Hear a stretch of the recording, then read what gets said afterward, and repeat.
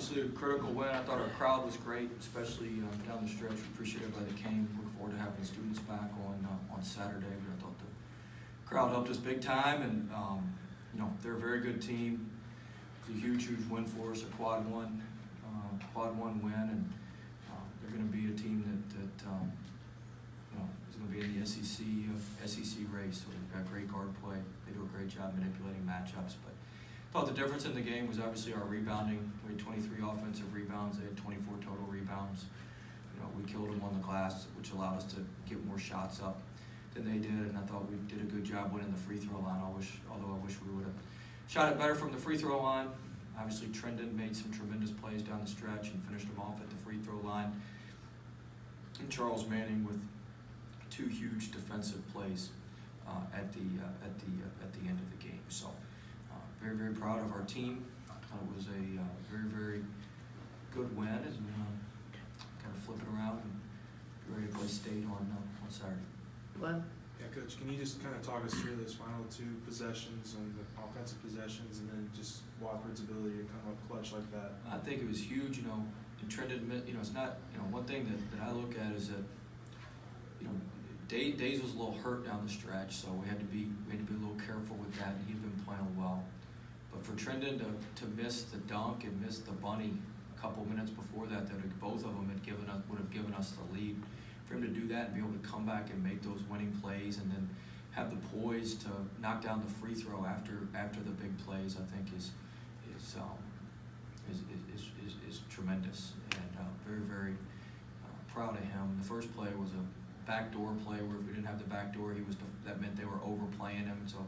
They were staying on top, so Trendon was just to follow it with the drive, which is what he did. And then, the second one was one of our deep side out of bounds plays, and the first option was Days, and he wasn't open on the curl, so we got it into Trendon, and it just becomes a little bit of a single side ISO from there.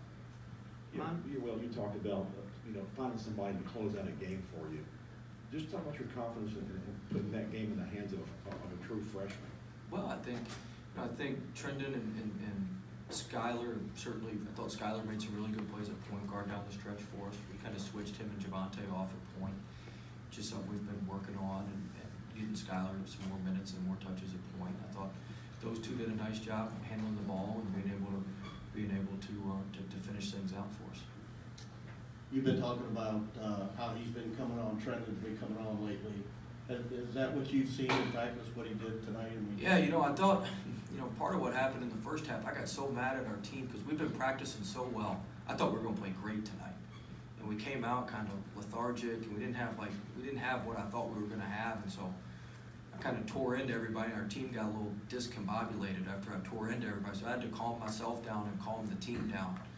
I kind of contributed to us not for them going on the run, and I got a little upset because I felt like we had practiced a lot better than we played. I thought we were going to play really, really well tonight, which we did in the second half, but we didn't play that way. We weren't aggressive in the first half, but I think Trendon's been getting better at practice. I think our team's been getting better at practice, and it paid off tonight.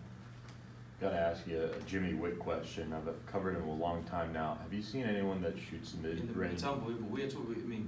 He does that every game. I know our fans are probably going, oh my gosh, 33 hit all these crazy shots, but he hits those every game from 15 feet on in. He doesn't even take a 3. It used to be when he was a point, even his first couple years at Arkansas and at SMU, he would shoot a couple threes and teams would back on. He hadn't taken a 3 all year, and give him credit. He made his free throws tonight too. He's about 60% free throw shooter coming in.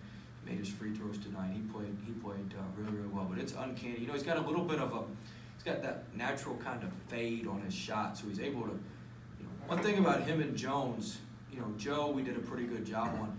Him and Jones, because of the way they get their shots, because of how good they are with the ball,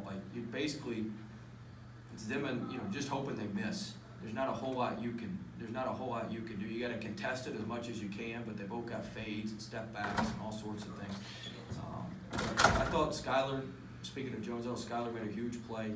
Talking about closing games out on the charge there too.